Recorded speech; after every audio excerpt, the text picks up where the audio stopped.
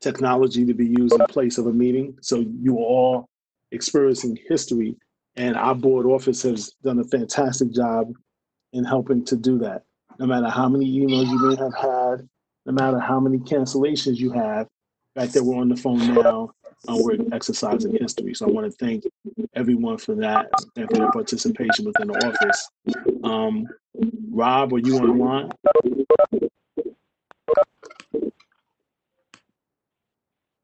Rob Paris. I'm here, Lenny. You want me to do the roll call? Yes, I would. Lenny Singletary? Here. Leonard Jordan? Here. Barbara Zeller-Greener? Jessica Thurston? Here. Juliette Cohen-Chung? Here. Carlton Gordon?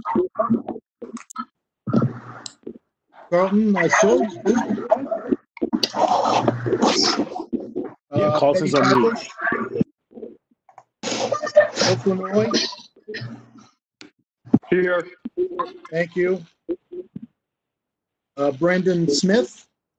Good evening, everyone. Joe Gelbs? Here. Irene Janner?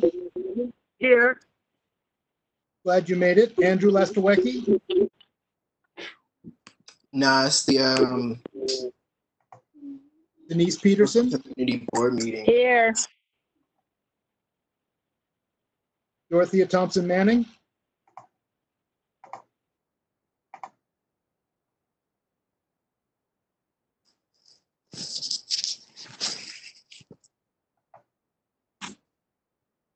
You have 6 voting members, Mr. Singletary, and I would like to remind everyone on the line that the meeting is being recorded.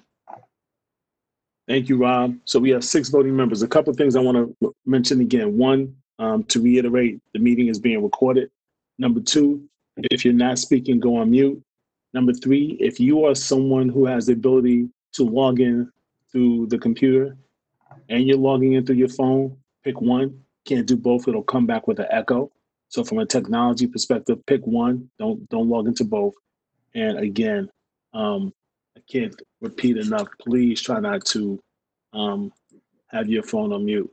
So now that we've addressed agenda item number 1, roll call. By way of roll call, we have the introduction of the committee officers. I'm not going to have every person introduce who they are. May I have an approval of tonight's agenda? So moved. So moved by Mr. Smith. Can I get a second?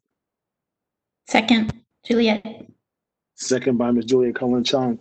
Is there any edits or any discussion on the motion? I don't think I need any, but we're doing this through the phone, so I want to make sure we're clear as my colleague Jessica is taking minutes and this is being recorded. Hearing none, tonight's agenda is approved. Agenda item number 3, has everyone had a chance to review the minutes of February 25th, exec committee meeting?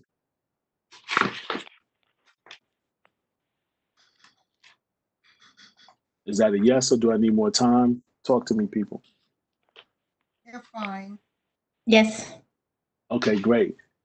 Can I, so everyone has a chance to review those minutes. This is great. Are there any noted corrections or any comments? This is Juliet. I gave some comments to Rob and Jessica, and they were going to incorporate. Okay, great. Thank you, Juliet. Anyone else with any edits? Hearing none, the minutes from the meeting of February 25th has been accepted. Moving on to agenda item number 4, the acceptance of the minutes from March 11th, 2020, general meeting. Has everyone had a chance to review those minutes? Yes.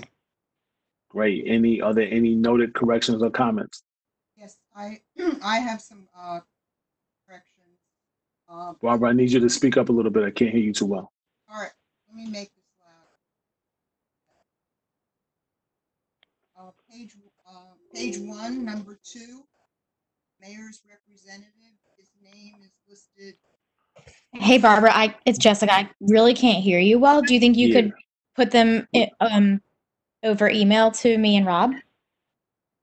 Sure. Thank you. Sorry about that. Yeah, Barbara, we can see your mouth moving, but we can't hear you. So just FYI. Okay. Anybody else with any edits? Okay, great. Hearing none. The minutes from the March 11th meeting, which, by the way, was the last time we saw each other in person. It's been a long time. Have been accepted. Item number 5 on the agenda: construction fence artwork plus street seats activation for Temple Square. We have some representatives here from. I think Rob, correct me.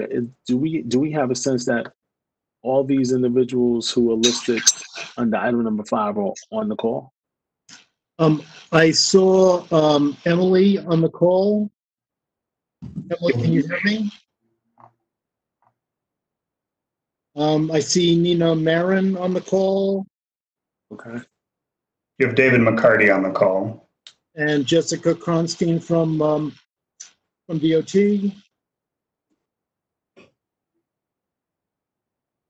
Okay, so there's a lot of individuals listed here on the call. Who am I going to look to?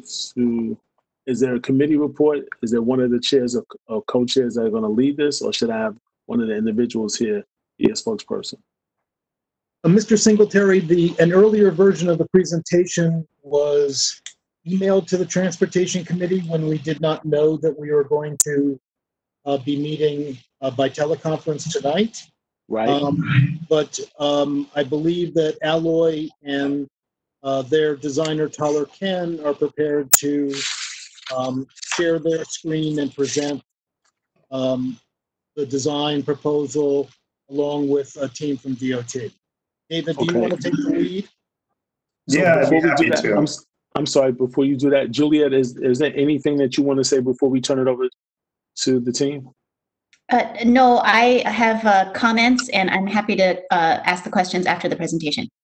Okay, great. So sorry about that interruption. The floor is yours. We'll listen to your presentation. Great. I'm going to try to share my screen. Tell me when you can see the rainbow colored PDF pop We up. can see the rainbow colored PDF. That's really cool. Thank you. Great. So my name is David McCarty. I am the Vice President at Alloy Development. There are several people on the agenda for the presentation today because this is really a collective proposal between Alloy Development, DOT, the Downtown Brooklyn Partnership, and in collaboration with Tyler Ken, who is the designer. I think most of you know where Temple Square is, but for those who don't, it is a small public space. If you can see my cursor, it's technically this area of land. It's at the corner of Flatbush Avenue, 3rd Avenue, and Schermerhorn Street. And it's been identified for a long time as an underutilized public space. It's also adjacent to the 80 Flatbush development, which we are the developers on. And we've been working with the Downtown Brooklyn Partnership and DOT over the last several months to try to achieve really 2 goals. One is the activation, temporary activation and improvement of that public space. And 2, as we get into construction of 80 Flatbush, public art piece along the construction fence, which is typically the hunter green spec from DOB. Before we get too much deeper into the presentation, I'll turn it over to DOT to talk through their Street Seats program and public art program. Hi, this is Jessica Kronstein. Can you all hear me? Great. So you guys are all pretty familiar with the Street Seat program. It's an application-based program where we turn underutilized roadway into public space. We have 5, give or take, street seats in your district. It's important to note that right now we're looking at transitioning our street seat program from the platform model, which you're more familiar with. So that would be like the ones at Burn Street and Duffield Street, to a non-platform street seat. So that's closer to the brick street seat that is also in your district. So that combines, so that is, it's all of our standard materials. It's not a platform, and it combines public seating with bike parking. And so, you know, as with all of the rest of our street seats that you are familiar with, the maintenance partner here would be Downtown Brooklyn Partnership, and they would take on the daily maintenance. But it would be just like all of the others, public space. It is open to the public at all times. The furniture gets put away at night. It's movable. And yeah, we provide technical support and design review and inspections. And I'll hand it over to Nina now to talk through the art program. Cool. Can you guys hear me? Yep. Great. So I'm Nina Marin, the program manager for the DOT's temporary art program. And through the program, we partner with community-based organizations and artists to realize temporary artwork on our property, which includes sidewalks, plazas, median, bridges, etc.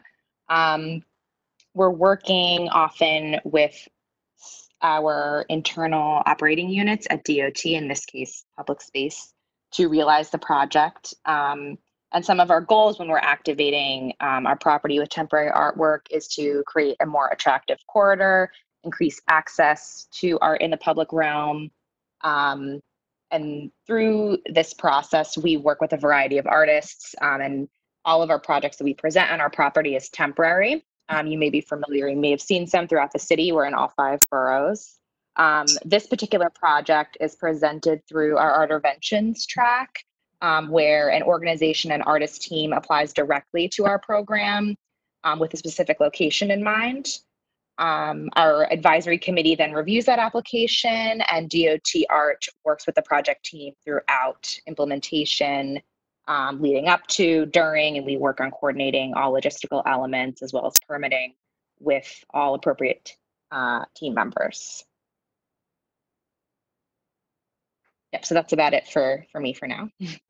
Great. The other city program that is instrumental in making this proposal happen is through the Department of Cultural Affairs, and it's a program done in partnership with ArtBridge called City Canvas. And it is essentially taking scaffolding and other typical DOT construction fencing that would normally be the hunter green spec that's required by DOB, and creating public artwork for it. So our proposal, in addition to applying for approval through the Department of Transportation, both the street seats and the art program, is also an application through the Department of Cultural Affairs City Canvas program. We talked about the specific location of the site. Temple Square is this triangular public space. It's technically DOT land. It has if you are familiar with it today, it has a few trees, no seating. It has been underutilized and not well maintained for a long period of time. And so it's something that's been on our radar, on DOT's radar, and Downtown Brooklyn Partnership's radar as a potential vibrant public space with some additional resources. In addition, the first phase of 80 Flatbush project is essentially everything to the east of the current Khalil Gibran Academy.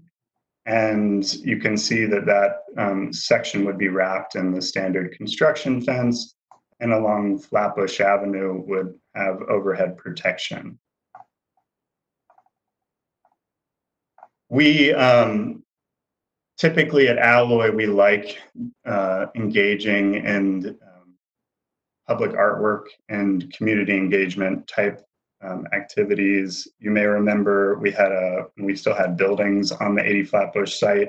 We commissioned a local Brooklyn artist, Katie Mertz, to do a big black and white mural on 2 of the buildings that we owned.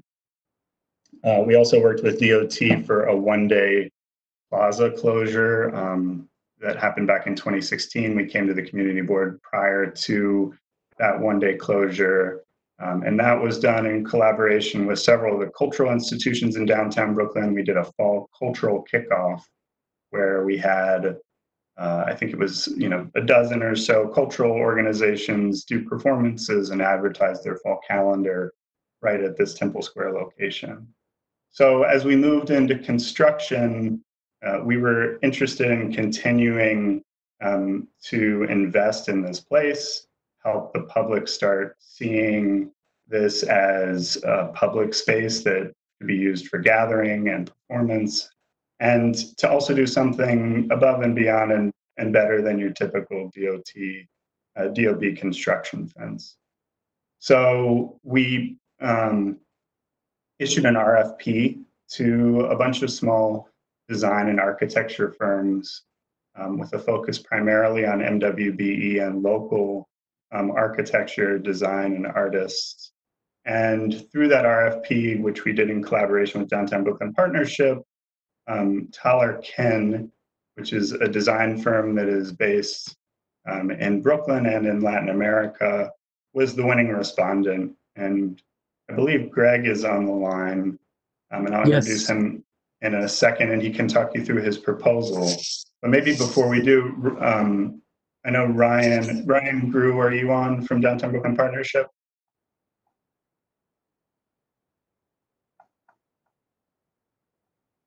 He might not be, but I think Ryan has presented to you, he's certainly presented the Transportation Committee often. I assume you've met him.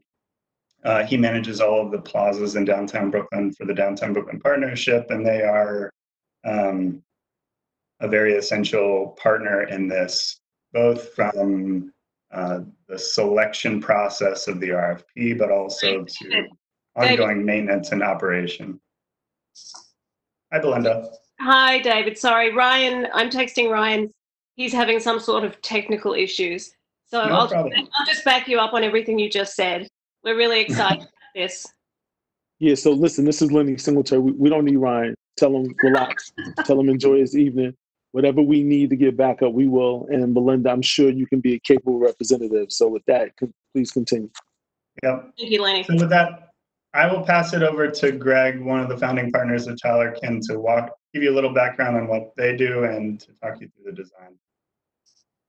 Hi, everyone. Do you hear me okay? Yes. Yep. Great, thank you. My name is Gregory Melitonoff, and as David mentioned, I run a small architecture and design practice that's based both in New York City and in Central America. And working down south, we really are always in kind of the context of a developing economy.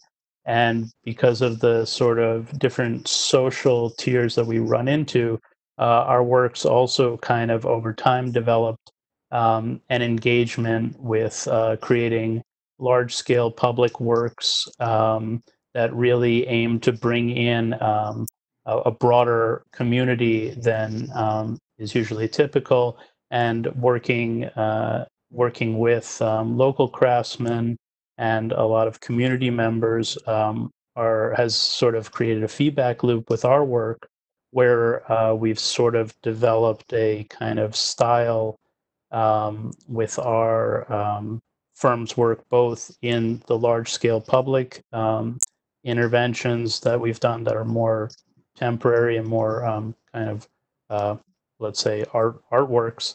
And if David, you could go to the next slide.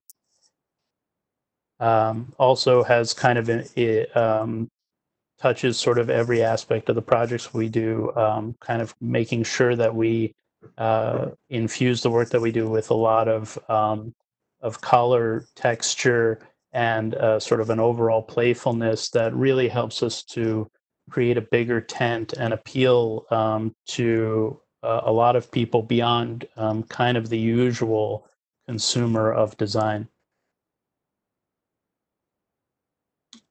So when we were approached for the RFP process, we sort of saw the design problem as addressing sort of the two sides of the project, as David mentioned. One is the large amount of street shed that would be kind of like the ubiquitous New York scaffolding that was going to be almost, full city block length along Flatbush Avenue, and then also the Temple Square open plaza on Lafayette. And we really wanted to find a language that worked for both of these things and actually connected them as kind of one larger piece while still maintaining that kind of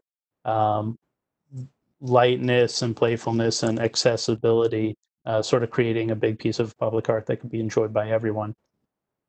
Next, please. So the approach to designing the street shed was really to work within the confines of typical New York scaffolding and just kind of elevate it. Nothing too fancy, but adding just a very limited palette of colors, which would kind of create a large-scale art installation that could be appreciated from different speeds of experience, because you have a lot of traffic along Flatbush and a lot of pedestrian traffic as well. So we wanted something that could kind of be appreciated on the intimate scale of a person walking through the scaffolding, of somebody walking across from the scaffolding, or of a automobile passing in either direction of the traffic. So essentially, it's your typical New York scaffolding, just given a kind of a color blocking treatment with an addition of a row of colored lighting, which at night would create enhance the visibility and increase the safety of the scaffolding corridor as well. And then on the plaza side, we wanted to take a similar approach, but really you treat the street shed almost like a backdrop and connect it with the plaza in order to create a real sense of space, because as David mentioned, right now the plaza itself is quite small and doesn't really lend itself to any impromptu activity that one usually finds in a public park. But the idea to kind of knit the background of the street shed with the with a design that kind of turns down onto the plaza paving creates a real sense of space, even though the plaza is still completely open. And then just going forward, we also, in line with the street seat conversation, we looked for ways to kind of enlarge what is now sidewalk paving and kind of grow the pedestrian area into the traffic space to really enhance the visual presence and also the usability of the space, and layered in DOT approved planters and loose seating that's very already familiar to the kind of average New York pedestrian. So there's no barrier for access. This is designed sort of for everybody, and that just by seeing those kind of typical public tables and chairs, people will know that it's okay to sit there, it's okay to kind of enjoy this space, and hopefully that starts to develop kind of a user base, let's say, which could be the space could kind of host impromptu events or planned events with the large amount of cultural institutions in the area. Which and also we were after the RFP process, we were asked to kind of extend the treatment of the design onto State Street, and this seemed like a really good opportunity to tie the design to the other side of the block, so it didn't feel like a backside as much, but also kind of just work with the existing street shed that was there to kind of make a quieter intervention. And Yeah, I can take this. In terms of community outreach, we at Alloy, along with Downtown Brooklyn Partnership and Greg, have made a very concerted effort to develop this proposal in collaboration with a bunch of key stakeholders. For our 80 Flatbush project, we have a community advisory group that meets every 2 months. On that advisory group, Cheryl from the community board is on it. In addition, there's representatives from the local block association, One Hanson Place Condo Board, 300 Ashland Rental Building, Downtown Brooklyn Partnership, Downtown Brooklyn Arts Alliance, the Rockwell Bears Garden, a bunch of folks. And they've been kept in the loop as the proposal's been developed. Greg came and presented the proposal to them back in this late summer, I want to say. And in addition to that, because there are aspirations that from time to time, the Temple Square Plaza could be activated with cultural programming, Greg has done a bunch of additional outreach to one-off cultural organizations in the district. You know, aside from the Downtown Brooklyn Arts Alliance, who sits on the community advisory group, he's met with Mark Morris, folks at Brick, folks at Lafayette, ADA, Recess, and a bunch of others. In terms of timeline, this slide that you see on your screen was the timeline before the COVID crisis really began. And that timeline was for us to officially apply for the StreetSeats application process, present to you the community board, and then really start implementation this spring so that it could be open for the nice weather. As you are well aware, there is a construction moratorium in the city and the COVID crisis continues. So this timeline is no longer accurate. I wish I could give you an accurate timeline, but I can't. I think the intention is as soon as it is safe and feasible to do the installation work, we would like to do it so that we can hopefully hit at least some of the nice weather this spring and summer. And that's it. I'm happy to take any questions if people might.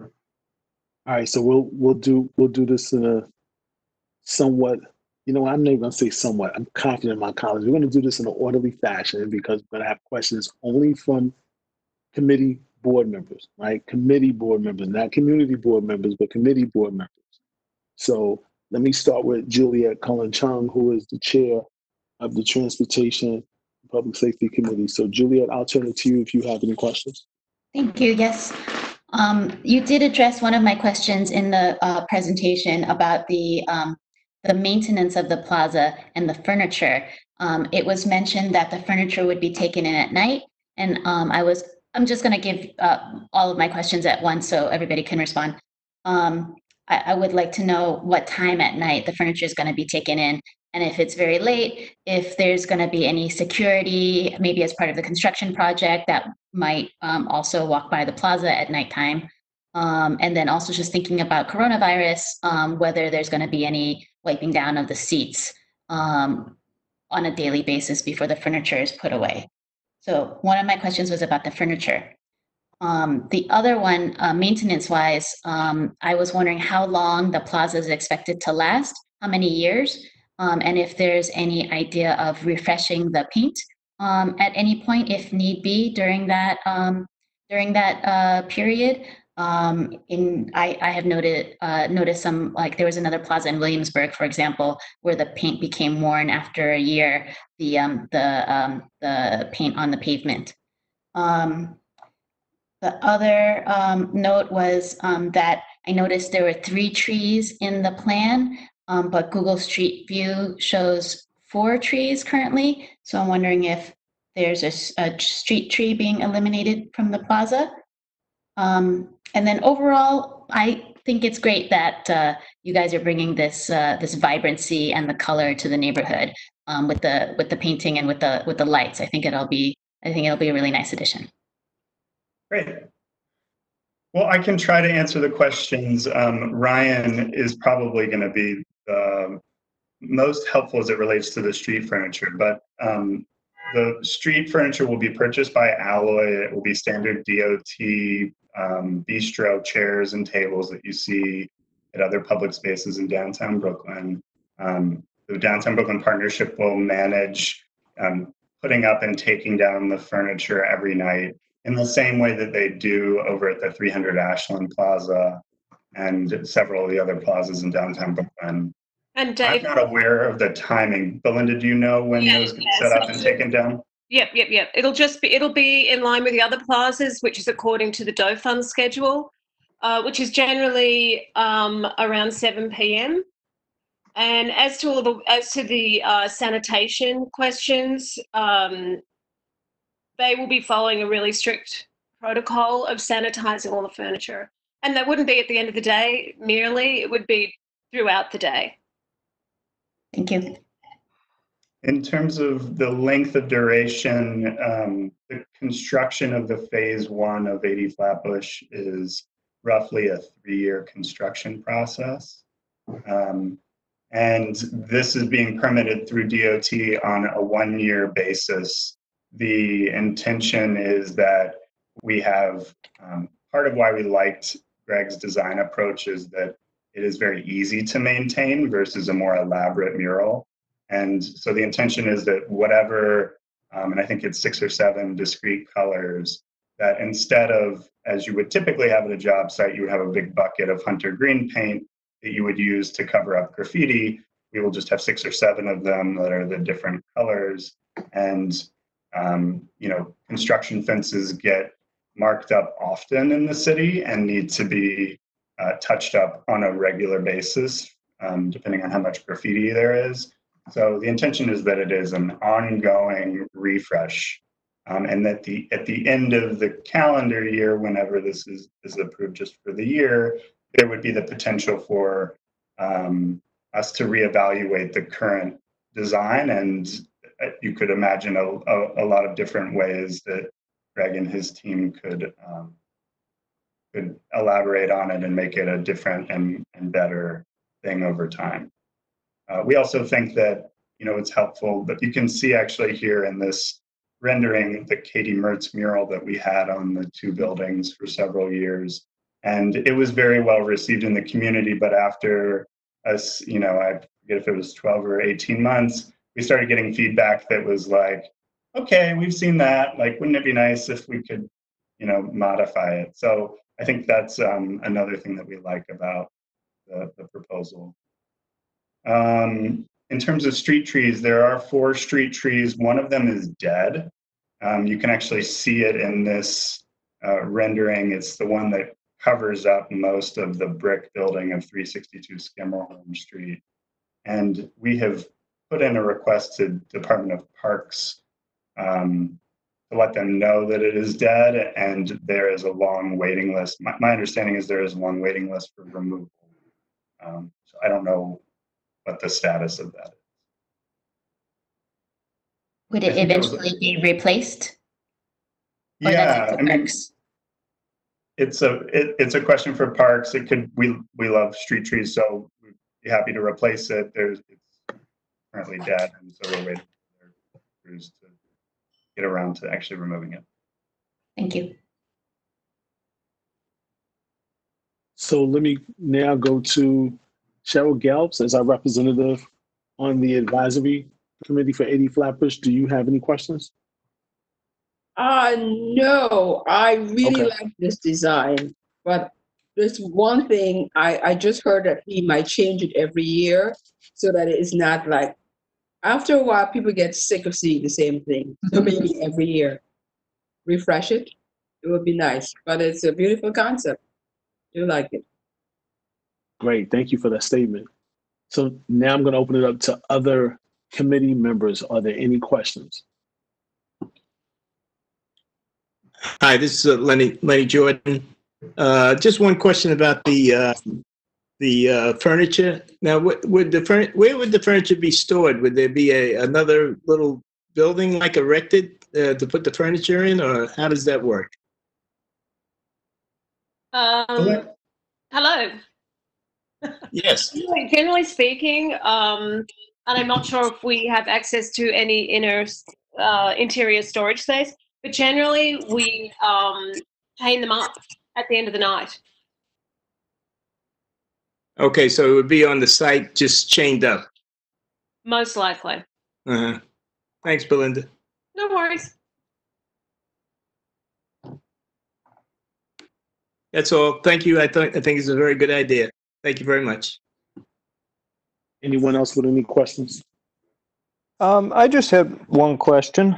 Sorry, Could you introduce it? Yeah, there you go. This is Brandon Smith. I was just wondering, and first of all, I also like the design. I have no concerns about that. I was just wondering about snow removal in the wintertime on particularly like the plaza area and that walkway that seems to be in between the scaffolding and the plaza. Who would be responsible for that? And yeah, that's really my only concern.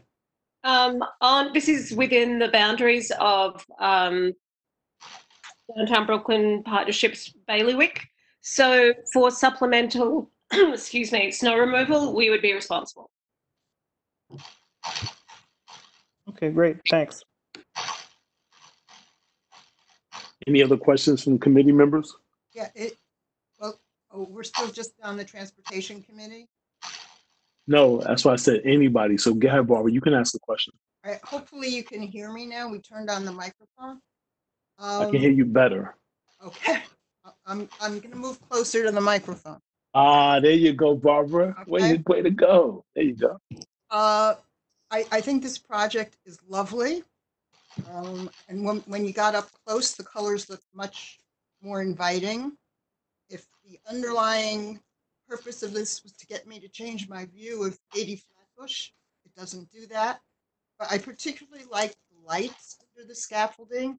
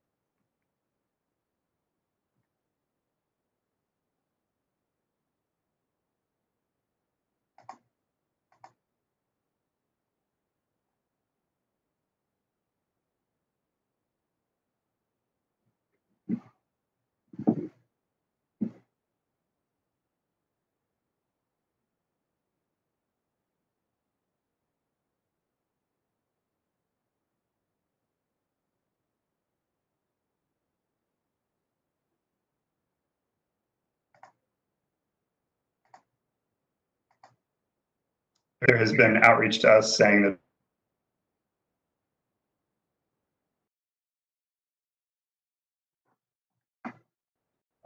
gave this proposal to the community advisory group. It didn't include State Street, and there was a member of the 500 block of State Street who felt left out and requested that the design be brought down their block. So there has been conflicting feedback, and Greg has tried to accommodate it as best as he could. On the question of the current COVID crisis and its relationship to construction in general, and at 80 Flatbush more specifically, the construction moratorium is in place. We, as such, are not planning on, the intention was to start construction on the first phase of 80 Flatbush sometime this spring. That was prior to the COVID crisis happening. The construction moratorium is in place currently, so the exact start of construction is still TBD, but by all means, we are moving ahead with the project. And how long will the art installation and street seats be installed? The street seats application is a 1-year application that can be renewed, but the original approval is for just the first year. And the construction fence, construction of the first phase is roughly a 3-year duration. And so we would expect the construction fence to be up for those 3 years. As I mentioned earlier, we imagine there would be a refresh of the design, at an annual basis. And Mr. Singletary, I just received one additional question and comment via email. Zach Martin, who is the pastor of youth and outreach at the church that's in the Baptist Temple, he states that no outreach has been done to include the congregation at the Recovery House of Worship. And he states, I was curious if the other side of the street and the sidewalk will be addressed. There are too many planters in this area in general, making it very difficult to maneuver. Can we address the issue of hundreds of new pedestrians being introduced to the area, and planters, and an art installation, and city bikes already being there? That's the point. Rob, if you wouldn't mind giving him my contact information. We've tried to reach out to the church in the past and haven't been able to connect. So I'd be happy to reach out to them and give the same presentation. We would also love to have them on our advisory committee, and have tried to do that in the past and haven't been successful. So if you wouldn't mind the introduction, that would be really helpful. I'd be happy to do both of those things. Thank you.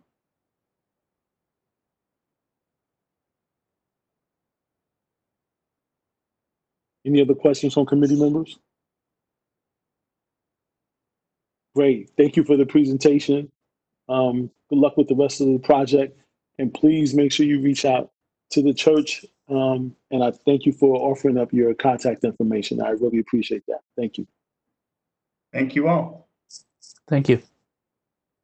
Mr. Singletary, I just wanted to suggest, since I see some people on the participant panel who did not, I see committee members who are on the participant panel who did not answer the roll call. When you do get ready for a vote, I'd like to do a roll call vote if that's possible. Yeah, that's fine. I'm okay with that. Are we there now for this?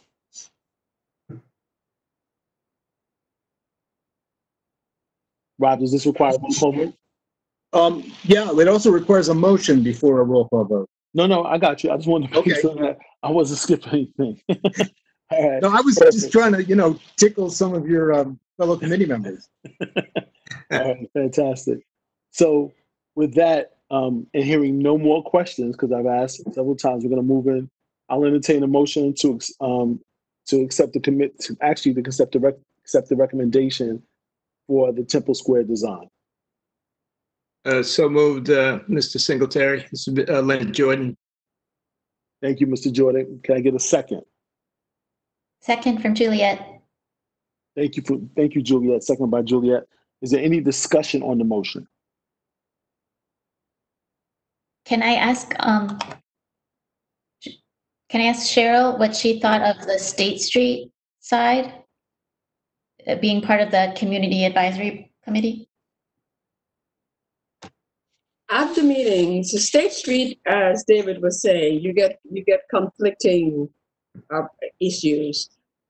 Some people would say they love everything, and in the next meetings they'll come back and say they don't like it. And it seems like they have to get together and have one voice. You like it or you don't. It depends on who is speaking to who on State Street. You get conflicting responses. But I think when I saw this presentation, I thought that was the best thing, because I hate to see that ugly green spread out through that entire, that is such a big piece of, you know, eyesore of all green. And by the time they finish sticking up all these different posters, you know what happens in a construction site. It'll be ugly. So what they propose is beautiful if they can maintain it. And State Street, it's a yes for some, it's a no for some, but you have to look at the entire Brooklyn community. Would, you know, we want something that would appeal to everybody. Thanks. So thank you, Cheryl. Julia, anything else? No. Wow. Okay. Any other discussion on the motion? Okay, let me just add that this is being recorded, and green of colors, what's beautiful and not is in the eye of the beholder. So Cheryl was able to express her sincere feelings that may not reflect the opinions of all of the community board or the community as a whole, but we respect her position and thank her for her work on the advisory committee. So hearing no further discussion, all in favor? Oh, no, I'm sorry, Rob, you can do your roll call. Mr. Singletary, Yes. Mr. Jordan, Yes. Ms. Zeller-Gringer, Barbara, Yes. Jessica Thurston, Yes. Juliet Cohen-Chung, Yes. Carlton, are you with us?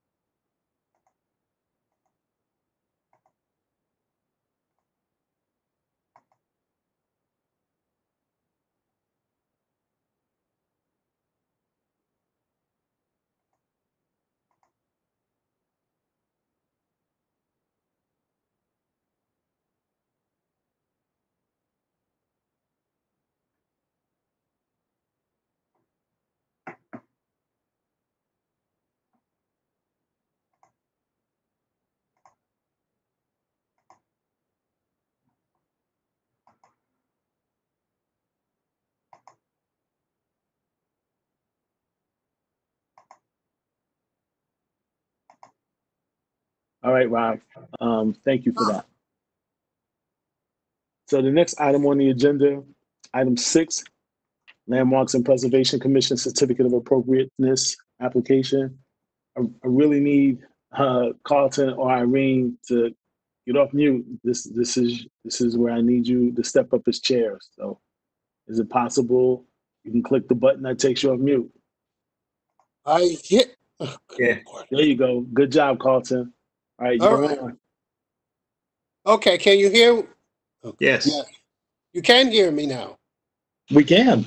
Okay, good. All right, thank you. Okay, so I guess we'll start with the Brooklyn Bridge one, Brooklyn Bridge Park.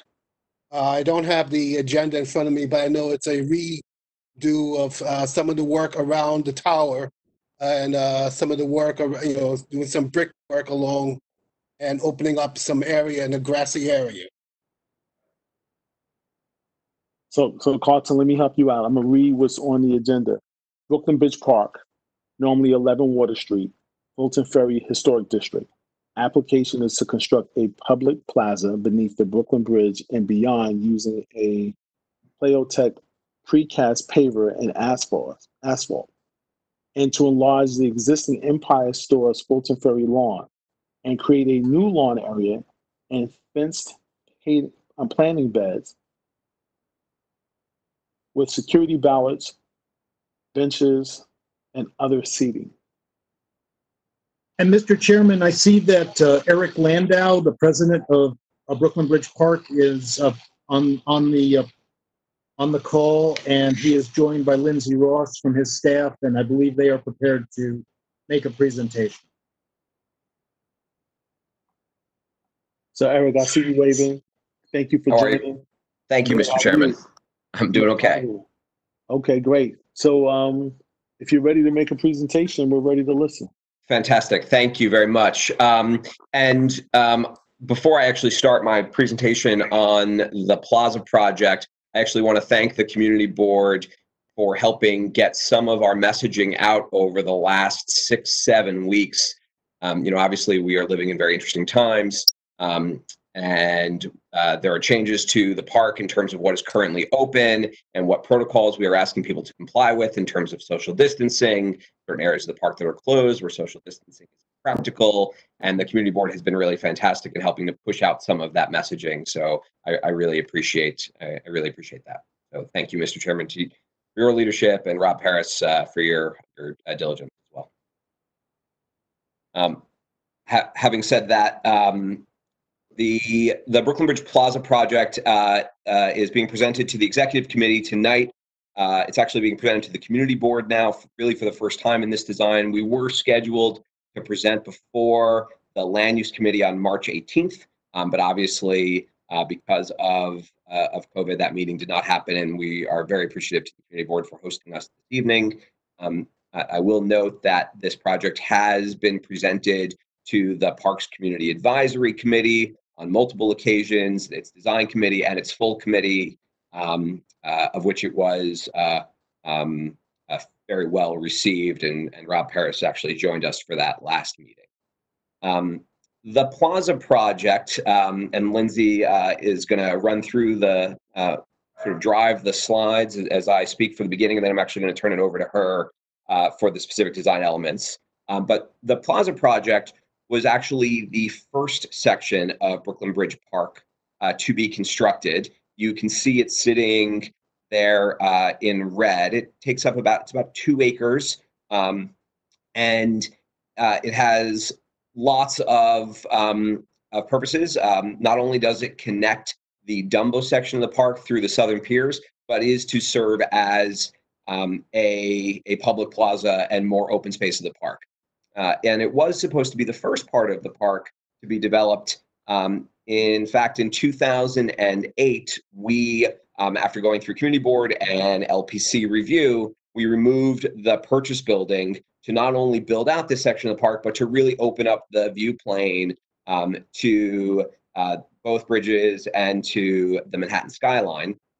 And right after we took down the purchase building in 2008, we were ready to go with construction as the first part of the park to be built, at which point New York City DOT received significant resources through the federal economic stimulus package to do repair work on the bridge itself. They asked us if we would halt the construction of this 2 acres, as there was lots of park still to build, and could we stand down on this part, come back to it later after they did the repair work on the bridge. I'm proud to say that that work has been completed, and what was to be the first section of Brooklyn Bridge Park built out is actually now going to be the final section of Brooklyn Bridge Park.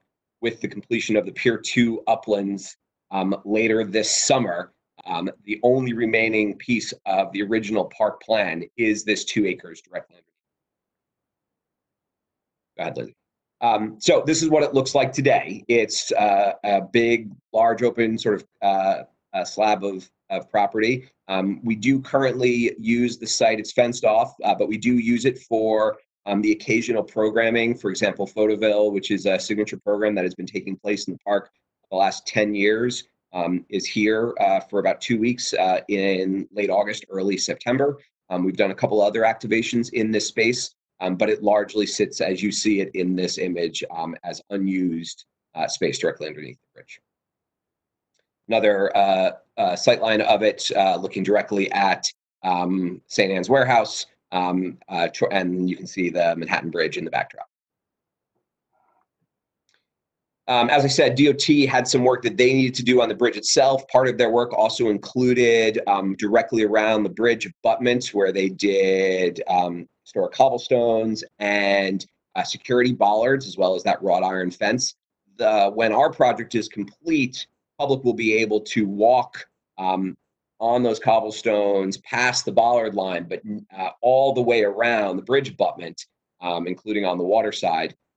Public will never be allowed to go into the wrought iron fence. That's DOT controlled property that is fenced off for security reasons. But this photo, which was in 2018, shows the portion of this project that was DOT's work, which has been completed. The last design that we showed this group was this design in 2016, which showed the Empire Fulton Ferry lawn, expanded a little bit, an additional lawn closer up to the water's edge, and planting berms that would help us both from an aesthetic perspective as well as some significant design constraints that the space has. And specifically, those design constraints are that we need to ensure that New York City DOT has the ability for vehicular access to the bridge itself and to the abutment, and to be able to drive in to the site via New Dock Street and enter the plaza itself. But there also needs to be protection along Water Street to provide security for the bridge abutment, so that no vehicle driving down Water Street could make a right turn off of Water Street, pick up significant speed, and head straight towards the bridge abutment. That's a U.S. Homeland Security requirement. And so originally in the 2016 design, those large berms, those planting area berms, were designed to prevent vehicles from driving in, but to also ensure that DOT could get around them. And after we had this design in 2016, working closely with the CAC, the community board, we engaged Pratt in 2018 for a community engagement and vision planning session that actually lasted the better part of 9 months or so. Lots of stakeholder organizations participated, lots of individual interviews and breakout sessions. And the result of that community planning process gave us a bunch of significant feedback. The community felt fairly strongly through this process that there should be some passive use of the space, some landscape, and it should be a public plaza, which obviously has always been our intention. That there should be intimate and restive spaces throughout it, places to sit, as well as places for just sort of quiet pass-through. There was a recommendation that we should continue to use the historic Belgian block throughout the plaza, though I will note that historic Belgian block is not ADA compliant, and therefore we actually, in the park controlled property, we don't use historic Belgian block because it's not ADA compliant, and we obviously want to do things that are. There was a request for connectivity to the rest of the park, obviously connecting the demo section through the southern piers. Not listed here, but no, I'm sorry, it is listed here, excuse me. It was requested that there was a significant honoring of the bridge to really identify to people that they were under the Brooklyn Bridge and the history and the historic nature of that, and that we should honor Emily Roebling. And though not a design element of this, we have been having conversations not only with the Parks Community Advisory Committee, but also with the folks at City Hall about naming the space for Emily Roebling. That is something that we are very supportive of, and we feel like it is not only the right thing to do, but will actually significantly have significant meaning, not just to the park, but to the community at large. What's not included in this, and has been long talked about for years, is that in the winter time, we have long talked about this space being used as a seasonal ice skating rink, temporary installation. Not a brick and mortar rink like they have in Prospect Park, for example, but more of a seasonal installation that comes in every year and then leaves, like the way Bryant Park does it. And we still feel very strongly that that is good use for this space. However, being that this space has not yet been built out and we have not yet operated the park with this space completed, we felt before we went down the road of any new significant programming, either in the winter or in the summer, we should build out the space, see how it operates first, and then pick up that question again, both in terms of ice skating, which again, we think is right, as well as any additional summer programming. We want to see how the space operates first before we do that. And therefore, this design is typically silent on it, though it does still allow for, the way it's been designed would allow for the spacing. Lindsay, if you want to go to the next slide. And so this is the design itself, the new design that has been significantly updated based on the feedback that we've gotten through that planning process, both again with facilitated by PRAP, but with the CAC and the community board representatives. And I'm going to turn it over to Lindsay, and she's going to walk you through the specific details. Thank you. So as Eric mentioned, this is our updated 2020 design, and we've incorporated a lot of that good feedback we heard from the PRAP community planning process. We've created more opportunities for intimate and restive moments. There's more seating along the water. The smaller lawn that faces the bridge is surrounded with new planting, framing the views of the bridge and the Manhattan skyline. And we've created some more robust planting along Water Street while still meeting those DOT requirements to have protection along Water Street of the abutment. The new design opens up more desire lines for pedestrians to walk through the space, this new path that cuts through the lawn. And there's more porosity here at the Water Street curb line for people to move more freely through the space. I think everyone knows how congested this area of Dumbo can get and what a pinch point it is on Water Street at the sidewalk now that the plaza is completely closed. So we're really envisioning this space as a release valve for some of that congestion that we've all experienced down in Dumbo. And finally, we've worked really closely with our architects, Michael Van Valkenburg and Associates, in response to the request for more Belgian block cobble. So as Eric mentioned, it is not ADA accessible. So we've worked with MBVA to identify a new paver that is special and unique, but will be fully ADA accessible and allow everyone to experience the entire space and walk along the water's edge here. And the paver that we selected is really inspired by the bridge itself. This is an overhead shot of the underside of the bridge that shows kind of the intricate cabling that supports the deck of the bridge. So our intent is to use this new concrete paver to mirror that image on the ground as you walk through the space. And here are some design precedents and inspiration. So our intent is so some really striking and dramatic geometric paving that will be the ground covering as you walk through the plaza. And the effect will be very striking.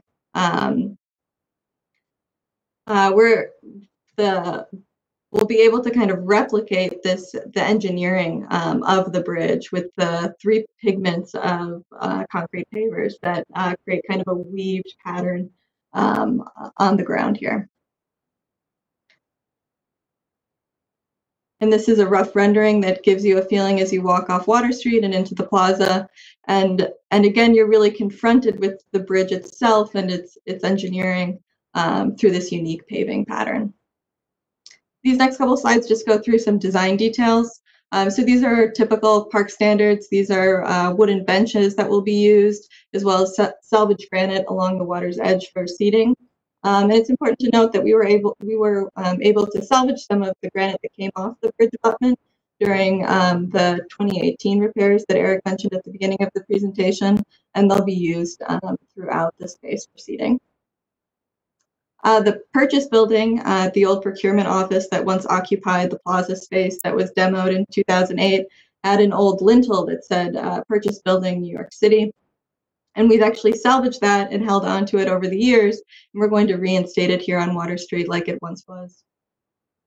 Lighting for the plaza, again, we're going to be using park standards. We're pulling some of our larger light poles. We're pulling these kind of taller light poles in order to minimize the amount of light poles required and maintain as much open space as possible. And the strategy here is really to anchor those lights along the planting so we're not congesting the open space. And then finally, we are installing vehicular rated bollards as part of this project. And this is really in response to the 2017 attack at Hudson River Park at their greenway there. And it's part of a larger citywide initiative to protect public spaces. And this is Brooklyn Bridge Park's response to that initiative. So we intend to run vehicular rated bollards from St. Anne's Warehouse all the way along the curb line to the Pier 1 entrance at Old Fulton and Furman Street here. And these bollards aesthetically are going to mirror what DOT already installed along the bridge abutment. So there will be continuity there. And these last two images are just renderings of the site. So this is, again, on Water Street looking out onto the water, the smokestack building. And this rendering really gives you kind of a feeling of how robust that planting will be along Water Street. And this last slide is a bird's eye view. This was rendered from an image taken at the top of 8 Old Fulton looking down. And I'll hand it back over to Eric to talk through timeline of the construction. Thanks, Lindsay. So the timeline is that we are currently on schedule to have this project completed by the end of December 2021.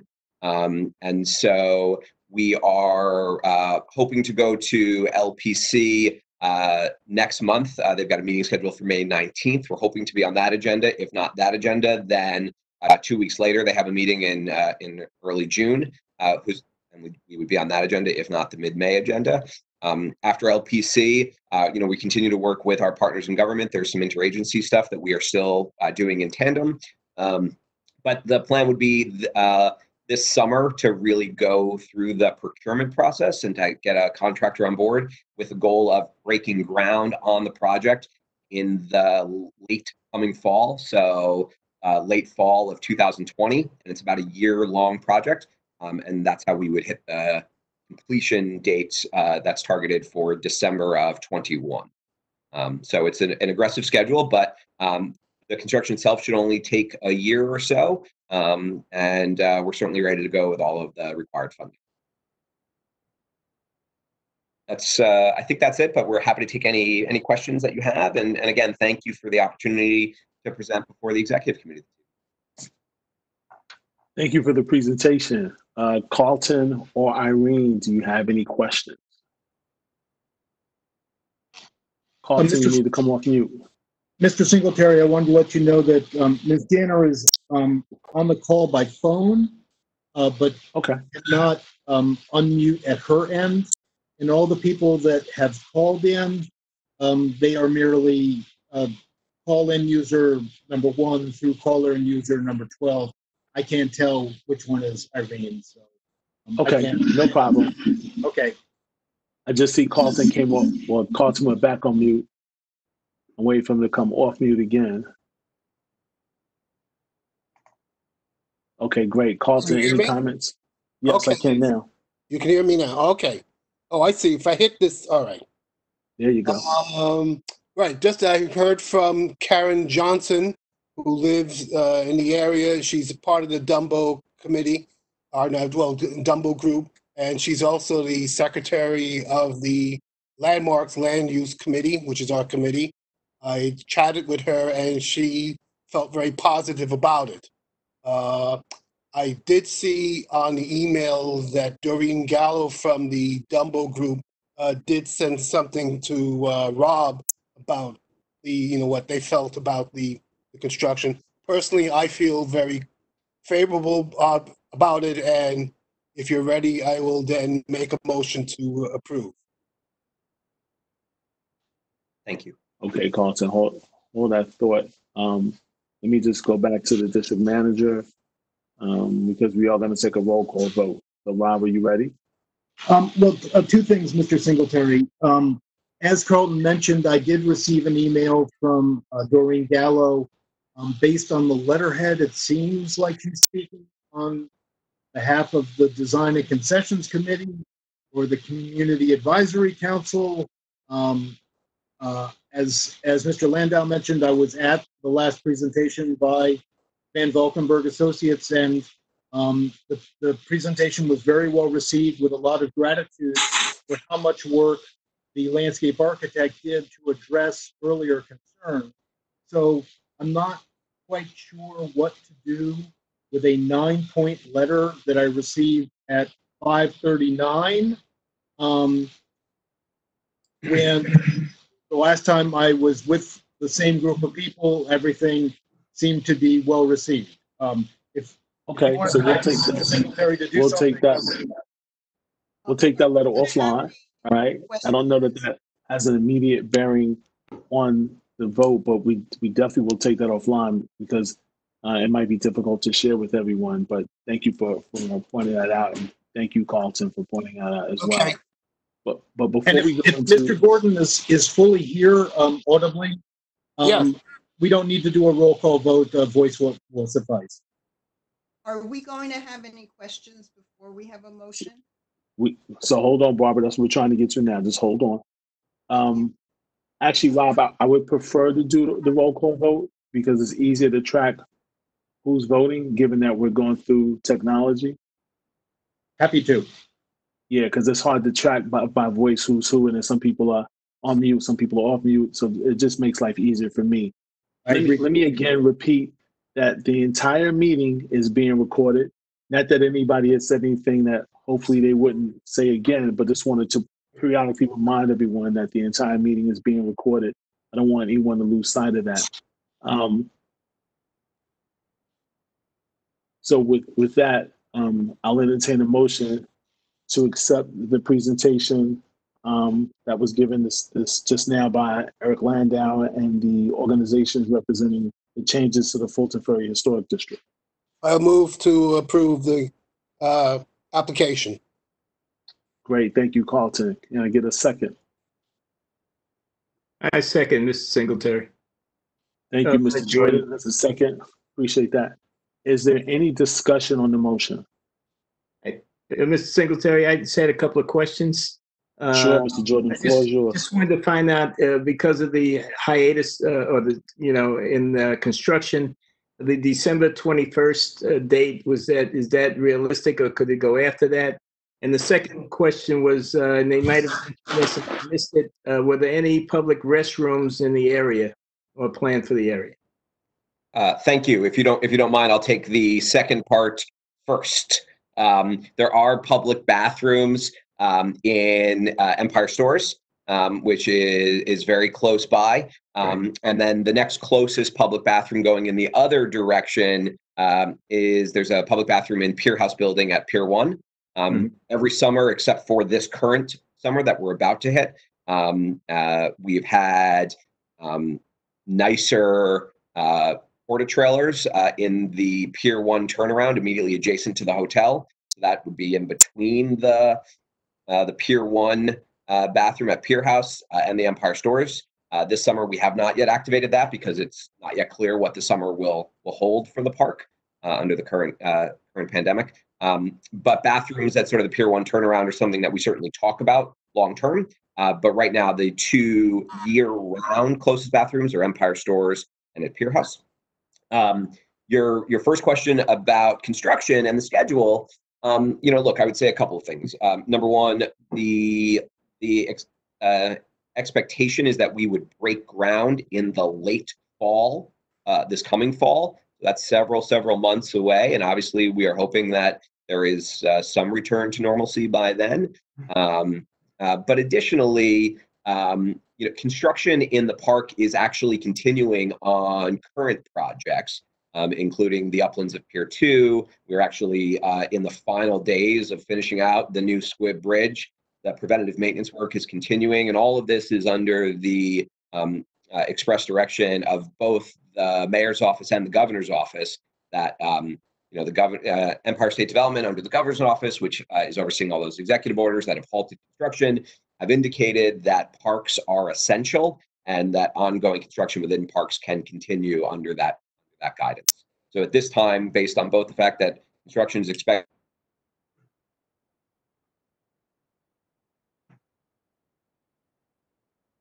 He kind of froze. As essential, we feel fairly confident. Okay, thank you very much. Thank you. Thank you. All right, can I ask a question now? Go ahead, Barbara. Was I the only one who just got frozen a minute ago, or did everybody get frozen? It happens from time to time. What's the question? We can hear you now. Yeah, the question is, until recently, I was spending an awful lot of time in Brooklyn Bridge Park and discovered places I hadn't been to before, and everything in the park couldn't have been done better. It's just exquisite. Barbara, I hate to interrupt, but I need you to get closer to the microphone. Oh, sorry. There you go. Thank you. So and clearly this presentation tonight reflects a continued very high standard of excellence in this proposal, and I think it's beautiful. You did raise the issue that I was concerned about, and that is the possibility of ice skating. Mhm. And that's what I've been hoping to see under the bridge. My concern is by waiting, I would like to know that you have looked into what would be required to put an ice skating rink here so that you don't, once you put all the money and effort in here, say, oh, to put in an ice skating rink, we'd have to rip up this beautiful new ground. So that's my only concern. And thank you for that. It's first of all, thank you for your comments about not only the design but your current experience in the park, but for your question. And so the short answer is yes, we absolutely have. We've been, for several years as we've been going through this design, ice skating has been a significant component to it for the winter activity, because what Brooklyn Bridge Park is really missing in many respects is winter recreation and activation, and an ice skating rink is certainly a way to do that. As I said, it was never our intention to build a brick and mortar rink, but rather to engage with an ice skating rink operator who would bring in and set up an installation like what they do in Bryant Park and then take it away at the end of the season.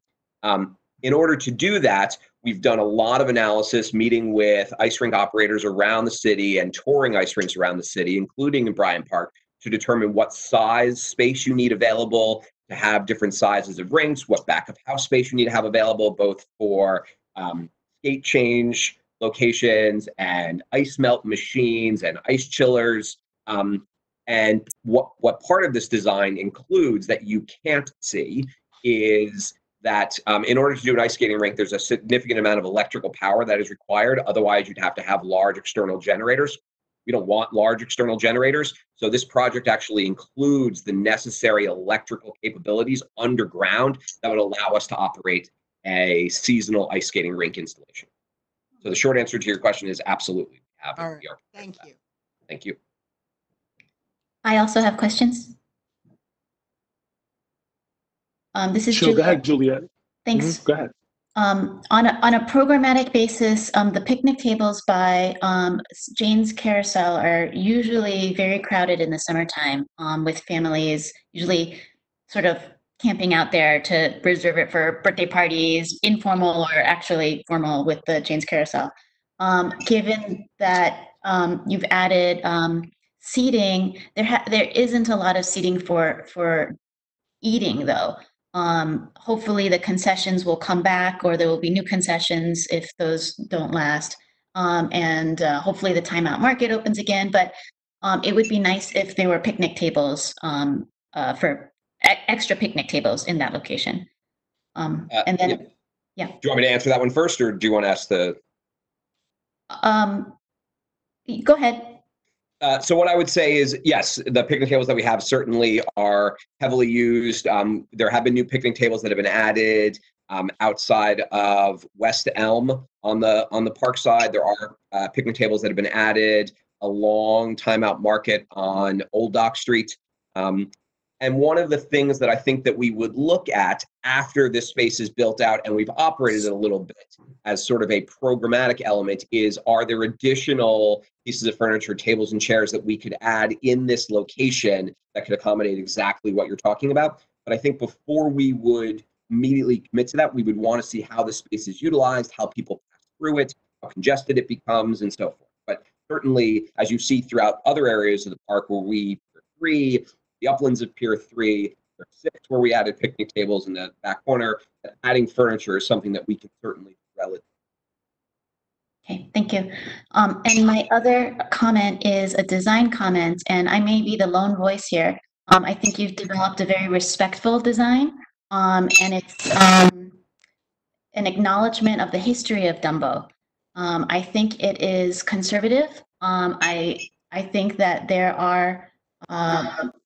there's also the artistic side of Dumbo that's a little bit less conservative, frankly. And I hope that you would consider the opportunities to incorporate public art in the future. Maybe even rethink your lighting program to be just a little bit more edgy. Not as traditional as the rest of the park, because it is a plaza, and so it is an opportunity to be a little bit more expressive than other parts of the park. I'm glad to hear that you're adding electrical conduits under the pavers so that you don't have to rip them up in the future. But maybe even some extra conduits for potential lighting program in the future that may be a art installation or a permanent installation. Thank you for that. Yeah, we feel very strongly about public art in the park and there being a transition to the different types of art that we have in the park, not just what types of art, but where it goes. Last year, obviously, we had Saya Armajani's Bridge Over Tree on the Empire Fulton Ferry lawn immediately adjacent to this area. Just this past winter, we had Anthony Gormley's New York City Clearing. And obviously, we've had lots of art in the past. So certainly, this could be a location that could continue that trend. But we take sort of art as a case-by-case basis of what we put and where we put it based on a variety of factors. But continuing our public art program is certainly something that we feel very strongly about doing. Thanks. Okay, Mr. Singletary, Bill Floyd, I have a question also. Go ahead, Bill. Okay, I have a concern. I love the design, everything, the planning, everything that has gone into it. My concern is the construction of the Brooklyn Bridge. Occasionally, they do refurbishment of the bridge, and sometimes debris may be falling from the bridge onto the plaza. What have you done to address this or this concern? Just curious. Thank you. So we actually have an MOU with New York City DOT that anytime they need to come into the space and access it for any type of construction work, they actually have to coordinate it with us. And so that we could make whatever arrangements we needed to make to protect the space below. The most recent example of this is actually not with DOT, but with MTA, and that prior to us putting up the scaffolding over the section of the park underneath the Manhattan Bridge, that when the MTA would come in and do work over, work on the Manhattan Bridge over that section of parkland, they would notify us in advance, and we would actually, working with them, close that section of parkland for the period of time that they were doing work, because they told us that debris falling was a possibility while they were doing work. So again, we have an MOU with New York City DOT that if they need to come in and do something, they need to coordinate it with us so we can appropriate action. Okay, thank you. Are there any additional board members from board? Any additional questions from board members? All right, hearing none. Rob, are you ready to do the roll call vote? I am ready, and we will start with you, Mr. Singletary. Yes. Mr. Jordan. Yes. Ms. Allergringer. Yes. Yes. Ms. Thurston. Yes. Ms. Cohen-Chung. Yes. Mr. Gordon. Yes. Mr. Flanoy. Yes. And Mr. Brandon Smith. Yes. The motion carries unanimously 8-0-0. Thank you, everyone. I appreciate your support. And Mr. Landau, have a great evening. Thank you to you and your colleague for the presentation. Thank you very much. We hope everyone stays safe during this challenging time. Same to you. Thank you. Thank you. All right, Carlton, you have one other item. Right. You can read it from the agenda. I'll summarize it. I don't have an agenda in front of me, but it's 412. So hold on. In fairness to everyone, let me read it so you don't have to summarize. Just hold on. So the second item under landmarks and preservation, certificate of appropriateness application is 412 Clinton Avenue, Clinton Hill Historic District. Application is to replace all windows and in all facades with new aluminum-clad historic profile windows that replicate original period mutants. Install new slate roof tiles and construct a new full-width 3-story rear yard extension. Back to you, Carlton. Okay, thank you very much. Okay, I guess you'll begin your presentation. I guess the areas that I'm most concerned about is the extension in the backyard. And one of the things you can bring up in your presentation is how far will it go into what we call the donut? And also, have you notified the neighbors on either side as to the work you're going to be doing in the backyard extension. So Rob, do we have a representative for this application? We do, Mr. Singletary. Todd Filippi, who is the architect, is online, as is Paul Burke, Pastor Paul Burke, who is the executive director of Teen Challenge, which has owned this building for many years and is now expanding. Okay, great. Gentlemen, the floor is yours. I'll let you decide who's going to speak first. Well, first of all, my name is Pastor Paul Burke. I'm the Executive Director of Brooklyn Teen Challenge. I just want to thank you, Executive Committee, for meeting with us, especially during the trying times that we're in right now. So I do appreciate your time and your effort to make this happen. For the project for 412 Clinton Avenue, just a little bit of history. Teen Challenge has been located at 412 Clinton Avenue now since 1958. We are a residential program that helps young men and adults that struggle with addiction and life-controlling issues. We've been in much need of a renovation for many, many years. It started in 1958 by David Wilson. We have not had a major renovation since then. We are looking to improve the house, but all in accordance to landmark and the aesthetics of the community that the building is in. We did own some property up the street, 444 Vanderbilt, which was recently sold. We sold that property to be able to do a renovation on this house because 412 Clinton is not only in a historic district, but the building has quite a bit of history too, because this is the landmark program, the flagship program, which is now been established in over 120 countries around the world. We have over 240 centers just in the United States. And this is the house, this is the building where the program started at. We have approximately a 75 to 86% success rate in helping men, women, teenagers, and adults find recovery from drugs and alcohol. I myself actually am a product of the program itself, and now I'm the executive director.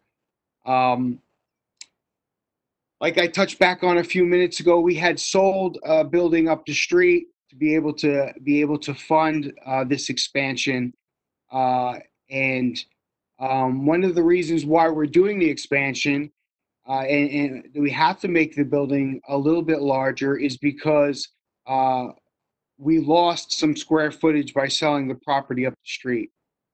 But in order to keep this building up and to make sure it works well, going to fit into and was going to look attractive, we had to do a major renovation. But in selling those buildings, we had to make up some square space, which we are doing.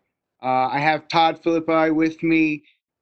He is going to go through some slides and show you that the renovation itself, the expansion itself in the back is not really able to be seen, not at all from the front and not really from the rear unless you're actually on the property.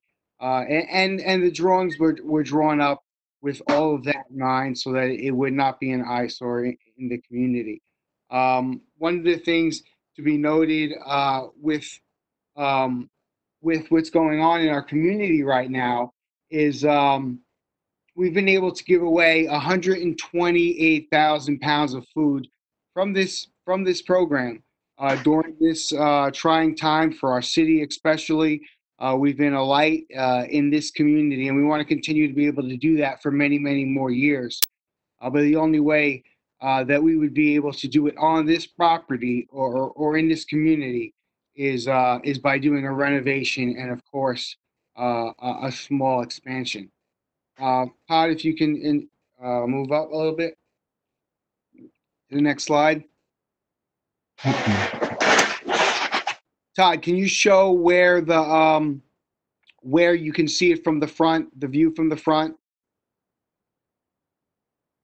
So that's the front of the building.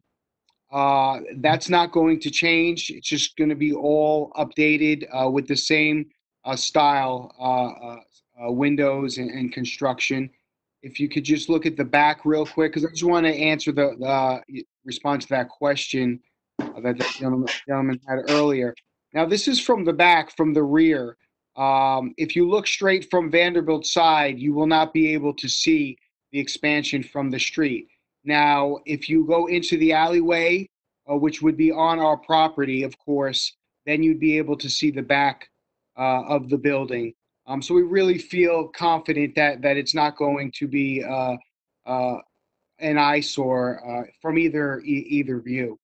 But So, Todd, I was just going to say, so your back, it really looks like it, it doesn't affect any of your neighbors directly. It's not going to, construction's not going to interfere with your neighbors and your neighboring buildings. Yeah, that's right. Yep. Yeah. This is Todd Philippi, the architect, and I'll kind of walk you through the details of the proposal once Paul wraps up. Mm-hmm. So the building was drawn up with all of those things in mind. And like I said, we've been in this community since 1958. We're a historic building. We have people come from all over the actual world to visit this spot because, like I said, there's over 1,400 centers around the world in 120 countries where this program is helping people that are struggling with addiction.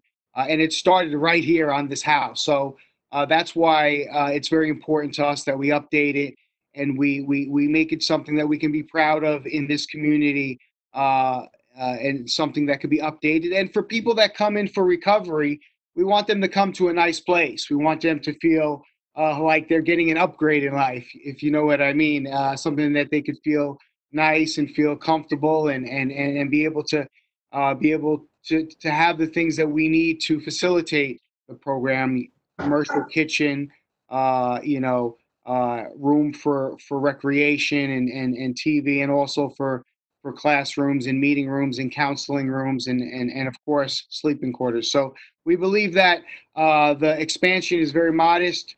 It's basically the least that we could have done to be able to continue to run the program the way that we feel that we need to. Todd, if you want to take over? Yeah. Okay. So if you notice from this tax photo, the property is right at the edge of the Clinton Hill Historic District. The building that is to the left there is not in the historic district. That's the line right where this property stops. And you can see the style of windows that they had was 9/1 throughout the building, where there were 9 muttons in the top window and there of the double hung windows and no muttons in the bottom. So our plan is to replace the windows with historically appropriate mutton windows that would have the 9/0 pattern. So we would be restoring the front of the building and then giving you an aerial view of the existing site plan. We're looking down. Right now, there is a little over 82 feet between the back of the existing manor house building and the carriage house garage. The proposed addition would extend that by about 20 feet. Now, I'm going to take you where we're standing in back of the property, and we are looking to the south at the 6-story apartment building that is next to it. You see the big blank brick wall in the upper left photo. Yes. And where that basketball court, the basketball hoop is about as far out as the addition that we're proposing would come from the existing back of building. So to the south, where it's not the historic district, is the 6-story apartment building. And then in the next frame, we're looking at the little lightway that is between the two buildings, the one on the right fronting on Vanderbilt. And then you start to see the carriage house garage on the right side there. And there's a big oak tree that we're planning to preserve right at the entrance to the driveway. Picture 3 in the bottom left corner is standing at the back of the house and looking to the carriage house. And then along the right is a solid fence for the property that fronts on Vanderbilt. And then looking over to the right, there's a open community space for the house that is to the north. And that's multiple apartments that are in that house as well. So that's their shared outdoor space. So this is the existing back of the house that is with brick, fire escape, window air conditioning units, windows in need of replacement. And what you'll see in our proposal is that we would be recreating that facade with the proposal without the fire escape, without the air conditioners in the window. We would be really replicating and upgrading the existing construction with that proposed extension, again, which comes out to about where that basketball hoop is. This is the property immediately to the north, and it has a one-story rear addition to it that extends out about the length that we would be pushing out the addition from the existing back of house. And again, that's multiple apartments in that house, and that's just some shared outdoor space there for the residents. So if we look on the top at the existing site plan, you can see where the building comes out to now. There's an exterior stair to the basement, and then there is an entranceway with a little portico over it. And then in the slide immediately below, you see the shaded area, and that would be our 20-foot extension behind the house. And we would be wrapping that around the corner and providing handicapped ramps so that we want to make the building totally accessible. Right now, it is not accessible. Anybody in a wheelchair with ambulatory problems really can't be part of the program in the house. By the time we're done, it would be 100% accessible, including an elevator that would connect the basement, first, second, and third floors of the building. And I understand you're also doing some roof work and putting in new tiling in that area? Yes, that's right. What we're proposing is a composite material that looks like slate, looks like the original slate. It has a lifetime warranty, and it is a lot lighter than slate, and it's easier to make the roof watertight. And so we're proposing to both re-roof the existing where we have damaged slate and to extend that same material onto the addition that would be constructed in the back of the building.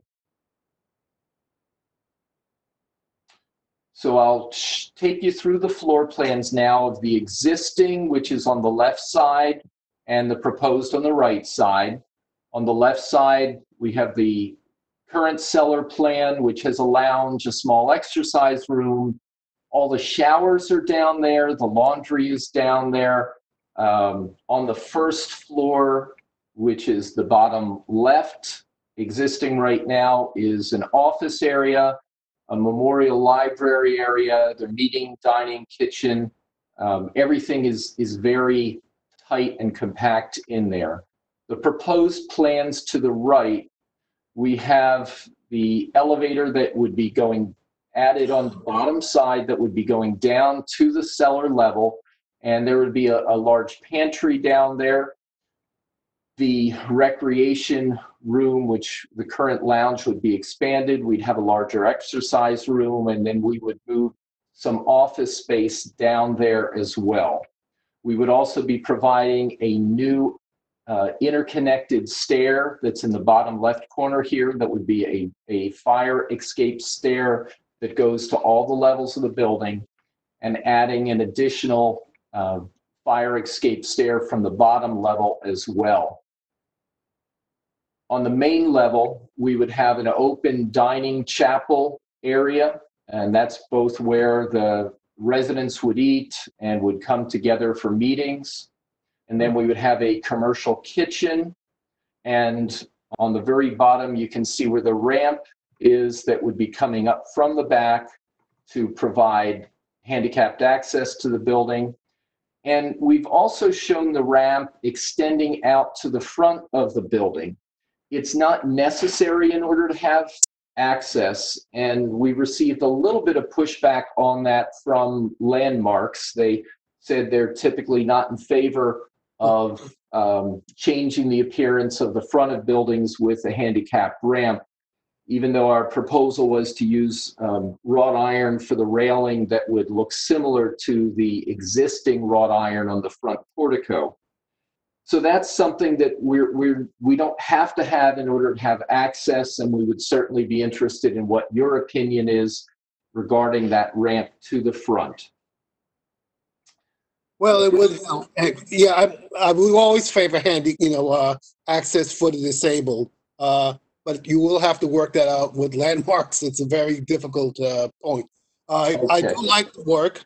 Essentially, it looks like you're keeping there's a lot of work that's being done, but you're keeping the essence of the building going. And this is something that I think that I would say my committee would most likely approve. Mm-hmm. Yeah, very good. So on the second and third floors, what we've basically done is we've just improved and upgraded the sleeping and bathing facilities we're providing on each level. Showers, bathrooms that are accessible, handicapped accessible, along with a laundry room for each level, so that the residents don't have to go down to the basement to take a shower or to do their laundry. It can all be on the level where their sleeping quarters are. And then so on the left is the existing, and on the right is the proposed for the second and third floor. Now, the other thing that you'll see up here is we're proposing on the third floor a roof deck.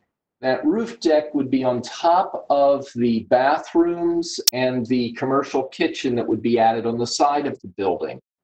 The reason that we have kept that as a roof deck is in order to preserve the architectural profile of the back of the building, which you'll see in just a moment. These are sections that are cut through the building. The top one is going from Clinton Avenue on the right and then backwards to the addition on the left side. And you can see the shaded areas of floor, and the dashed line shows what's proposed to be extended from the existing building. And that section that's marked AA is the bottom left that goes through the building. And you can see here the roof terrace that's at the level of the third floor. And then if we look at the other section, BB, that's where the elevator is that provides access to all 4 levels of the building, and a lobby space behind it that enables it to be accessible for the entranceway. Now we have literally, I'm going to pop up to the floor plans above just for a moment.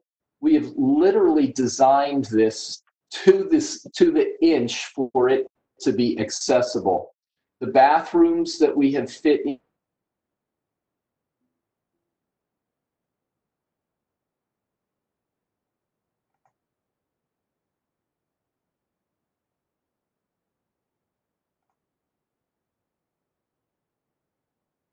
enough room behind that elevator for a 5-foot turning radius for a wheelchair at the entranceway. So we really have designed the expansion on the side down to the inch that's needed to accommodate the accessibility requirements. Now, looking at the an overhead axonometric view showing the existing property on the left side. And you can see the house that is to the north. It's part of the historic district. And you can see their one-story addition with the deck that pops out the back there. And then on the right side, you can see our proposed expansion of the existing building that would come out from that red dashed line. And you begin to see how we melded that roof deck into the architectural style of the existing building.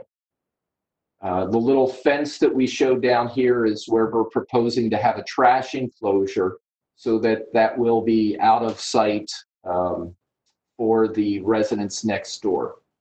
We would also be putting a solid fence along the property line, extending it down from the existing one at Vanderbilt so that the parking is screened from the adjacent outdoor space for the apartments to the north. If you look at the back elevation, the top view is how it exists right now. And the bottom view includes our proposal where there would be no back portico entrance or fire escape. And then you can see on the right side there the proposed roof deck and wrought iron railings that would extend within the brickwork. And in the bottom, you can see, bottom right, you can see the handicap ramp that would be leading up to the entrance from the parking lot. So projected views from the model of the existing house. This is what it looks like from the front on Clinton Avenue. On the bottom, we have the same building with the addition in the back, which will be virtually unseen. I've outlined on the right side our proposed materials to restore the front. And the only thing that really would be different would be that the windows would be a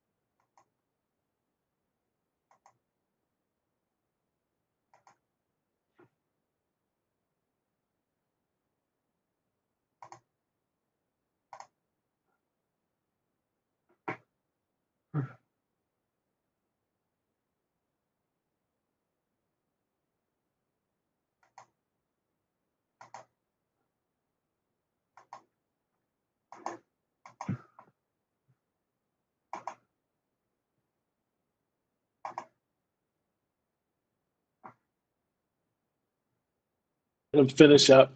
That will help us move through I the was trying to transition. keep it quick. I would just say right now, I would move to approve. Yes, I'm not looking for that. Hold on. Let me let them finish, and I'll come back to you for the normal protocol. So Todd, it's back to you, and let's get through the next two pages quickly, please. Okay, thank you, Mr. Singletary. So these are our views from the front on the top, the south, and then the bottom is with the addition that is proposed, which really can't be seen. And then on the right side, if you took out all the trees and the vegetated growth that's already between the two properties, and you could look up, then this is what you'd see, but only the back 20 feet of that is an addition. Most of that is just part of the existing building. Then from the back of the property, again, these are the two views that were shown previously from Vanderbilt Avenue. And if you look up the gate, the mechanical gate there, and you can see the existing building on the top right slide, and then the bottom right shows it with the back coming 20 feet out and with the rooftop deck being added. This is a 3D overhead view, if there were no properties around it, of what the expansion would look like when the construction would be complete. And you can see we're looking at replicating the existing back of the building for most part. And then we have the roof deck, which again, we kept that lower in order to preserve the original outline of the rear architecture, and yet at the same time meet the needs of the Teen Challenge program that goes on. And you can see the handicap ramp coming up to the side entranceway. And again, we showed it going around to the front, but that's something that we do not have to have in order to provide accessibility. And when it's all said and done, if there's enough money left over, we want to also restore that carriage house to its original condition as well on the exterior. And with that, I'm finished the presentation. Thank you for the presentation. And to Pastor Paul Burke, thank you just in general for all the work that you're doing and the work that is being done through Teen Challenge and all the programs that you have for the community. So thank you for being a part.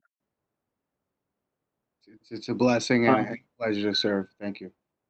Thank you. So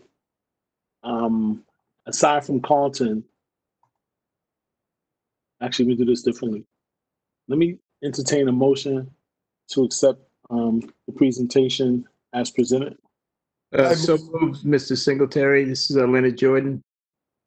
Thank you, Mr. Jordan. Second? Second it. Thank you, Carlton. Any discussion on the motion?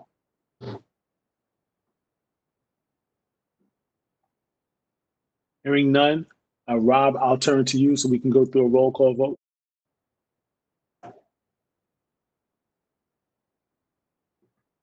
And starting with you, Mr. Singletary, how do you vote? Yes. Mr. Jordan? Yes. Ms. Zeller-Gringer? Barbara, are you with us? Ms. Thurston? Yes, yes, Oh, we have a yes from Barbara. yes. You do. Jessica? Yes. Juliet Cohen-Chung? Yes. Mr. Gordon? Yes. Mr. Flanoy? Yes. Mr. Smith? Yes. The motion carries unanimously 8-0-0. Great. Thank you. Again, best of luck in your future endeavors. All right. Thank you very much, everyone. Thanks for accommodating us this way, and stay safe. You too. Thank you. Item number 7 on the agenda, State Liquor Authority on-premise liquor license. We have one item doing business as, or I shouldn't say doing business as, it's Charlie Walk Work LLC, doing business as Evil Twin Brewing, 45 Main Street. Mr. Smith, you want to lead us through this? Actually, Mr. Chairman, the applicant has asked to be laid over. The applicant wish is granted. Thank you. So now we're up to Chairperson's report. So let me start with a couple of thank yous. So I want to thank the board office. I thanked you at the beginning. I want to thank you again as part of my report, and in particular to everyone. I mean, it's not easy to be confined to your respective locations, to not have the movement that you once had.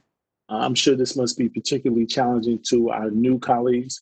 You figure on March 11th, we introduced you and we were excited that you were part of the team. And I know I haven't seen you since then. I'm seeing you tonight, Tanya, through the technology that's here. But to be able to continue to work as hard as you have. Rob, I want to thank you in particular, not to single you out versus the team, but I know you've been making the conscious effort to go into the office. You've been, leading the team. And so for that, I want to give a special thank you to you as well. And, just the entire team. Carol Ann has always been someone who pays attention to detail, and she's done that remotely and in the office. So thank you all for the work that you've done to keep the office flowing, to keep the work of the community at the forefront, and for the great lengths to which you undertook to get us to this meeting tonight. I'm sure all of us have seen the original invitation, the cancellations. Some of you may have seen multiple emails confirming the meeting or not. So there were some technical challenges, some difficulties, but all of that, we're here tonight conducting the business of the community. So for that, I want to say thank you. Making history is not easy. People can evaluate history, but as you make history, it's not easy, and we're doing that tonight. Second group I want to thank is all the members of community board, both the executive committee and the general body, because you too have been consistent in sending me emails, sending the office emails, making sure that we are aware of things that are happening within the community. And in addition, making sure that those of us, or those of you, I should say, who are chairs of committees, are making sure that you're thinking and pushing the envelope for how we can keep committees engaged and update on things that are happening within the district. So I want to thank you all as well. And then I want to thank all of the members of Community Board 2 who have sent me well wishes. Some of you I've spoken to tonight on the phone. Others I haven't had a chance to get back to, but I have read all of the emails. I want to thank you all. Those who are aware that I work in a hospital and appreciate the wishes that were sent to me while I'm not a frontline employee per se. I was going to work 7 days a week. And so now I'm working 5 days a week. Decided to take April off, so to speak. But I can't thank you enough for the well wishes, and it means a lot. And I'll never forget that. The next thing I want to mention is meetings going forward. I know that several committee chairs have asked and inquired, how do we just kind of touch base or keep the committees aware of what's taking place? So let me list a couple of facts. Fact one is the community board, Rob, the entire office, Lenny is chair, Lenny is vice chair, Barbara is second vice chair, Jessica as secretary. We do not have a say in the technology. The say in the technology is dictated by the city. And the city said you can only use WebEx under these strict guidelines. So that adds another level of complexity for those who may be using other applications like Zoom or other products that are out there. As some of you may or may not have heard, there are some security concerns with Zoom. So I would presume that this is a factor into why the city has mandated that we use Cisco WebEx meetings under a tight protocol, which we are adhering to. Having said all that, you remember in the last time we met on March 11th, we entertained a motion. It was approved unanimously that the executive committee will act on behalf of the general body. While I understand that these are unprecedented times, if we were in the months of July and August, where we would be taking a recess, we wouldn't be engaging with committees just to keep them up to speed and keep them up to date. So while I haven't made a final determination yet, because I know even tonight, some members were having challenges getting into the meetings. Some of the individuals who confirmed to get into the meeting have sent me notices saying they couldn't get in, they had challenges. I want to get to a point where we can work through these challenges and get to a point where there's more ease and consistency with using the technology before I give a definitive answer on yes or no about future meetings. All I would ask is that we be a little patient. Let's work through some of these issues and see how we can get to a point where we adhere to the guidelines of the city and continue to address the concerns that some of you have raised about being in communication with your respective committees. And then my final comment is that on the heels of what I just mentioned, we do have budget items that have to be addressed. They cannot go without being addressed, in which case there may be an invitation for some of you who are members of the Finance and Personnel Committee, because we have to address the personnel and finance issues of Community Board 2. And so with that, we may try this again using this technology for the Finance and Personnel Committee. And if we have better outcome or better luck on the next meeting, that may show us a favorable way of moving into expanding it to other committees. But at this time, I'm going to hold on giving a definitive answer for that. So let me pause. I've said a couple of thank yous. I've spoken about meetings going forward, mentioned about finance and personnel. Let me pause and see if there's any questions that any members may have given my comments. This is Bill Fantastic. Fleming. Go ahead, Bill. Okay. The question I have is, currently right now we have individuals in the board whose applications, they've been accepted. Bill, you're breaking up. Oh, I was There asking you go. about board membership. So board membership is still following the same process as always has. We need to circle back with some direction from Borough Hall. This is another example of where, the pandemic has restricted the normal form of communication.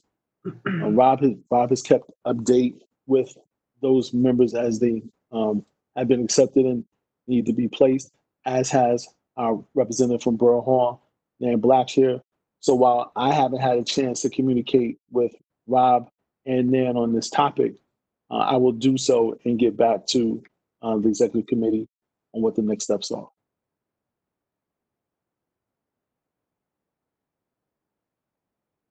Are there any other questions?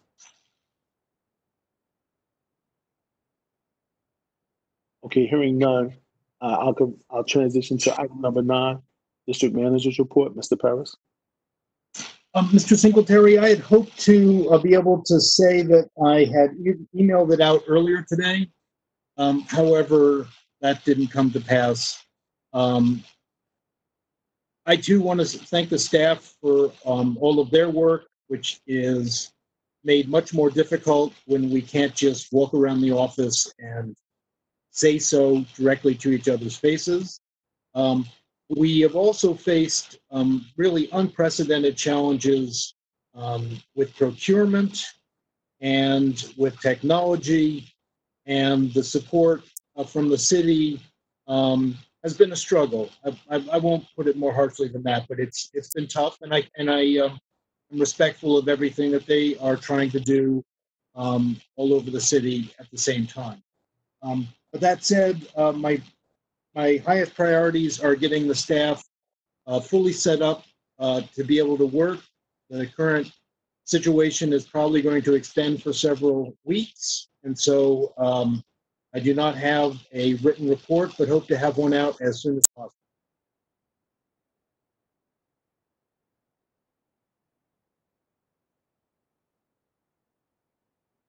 Rob, can you hear me? This is Carl. Okay, since I have you here. At the corner of Flatbush Avenue and DeKalb Avenue, right by the Applebee's, there's a growing homeless population at that corner because apparently Applebee's has closed and decided not to, even though the rest of the stores in that block along Flatbush are operating. I was hoping perhaps if you can contact the, I guess, whatever homeless, I guess, mayor's office to let them know, and maybe they can go out there and see what help they can provide. Because every time you walk past there at DeKalb and Flatbush, there are more and more people at that, and more stuff at that location. I appreciate your bringing that to my attention, and I will notify the city. Okay, thanks. Any other questions from board members? Okay, great. Item number 10, other business. Do we have any other business?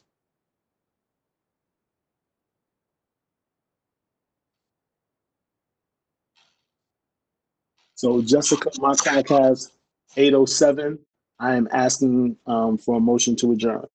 So moved. Listen, thank you, everyone.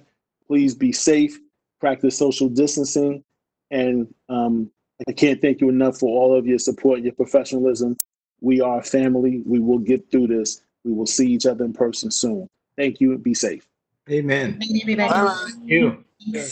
Hey, Rob, you could send my sandwich to my house. Won't be fresh. I hate your sandwich.